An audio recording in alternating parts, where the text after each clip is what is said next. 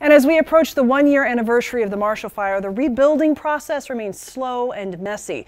The process for replacing the sentimental possessions lost can be equally complicated.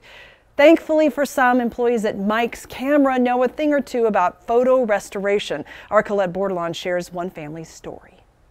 Well, we're, entryway, we're walking in and This is the first time. It feels so hopeful. Melissa Lockman is walking through what will be her new home. At some point, I wasn't sure if I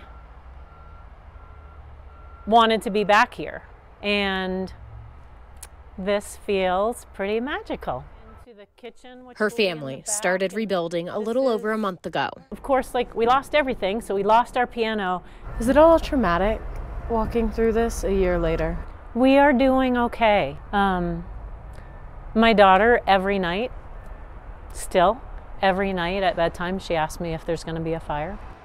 Resilience, one of the only things the Marshall Fire couldn't take from the family. Photographs are a big part of what feels really painful to lose. Even though she was convinced her pictures were gone, something spurred Lockman and her friend, Genevieve Russell. You could never, love a coworker more than I love Genevieve.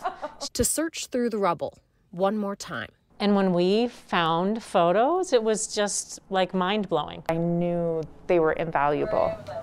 Russell took the boxes filled with thousands of pictures. Thanks for calling Mike's Camera Boulder. This is Kurt. To someone who could help. This box happened to be next to their hot water heater while everything in the basement was burning, and the hot water heater ruptured. Curtis Busak says that water likely saved the decades of memories. It's almost like these were meant to be saved. I believe that.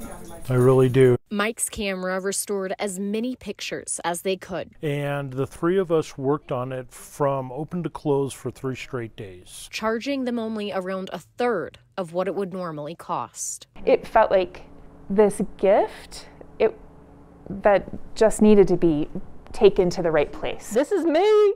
That's you. Isn't that crazy?